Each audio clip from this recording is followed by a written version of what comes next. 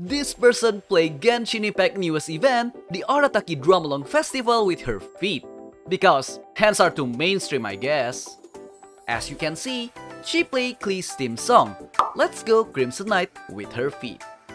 And based on what we can see here, I think she's a huge Klee fan. The song itself is not particularly that hard. But playing with feet instead of hands is already a challenging thing to do.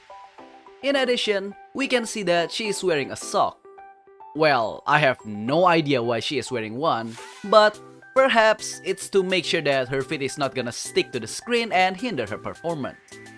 Let's take a look on just how fantastic her performance was.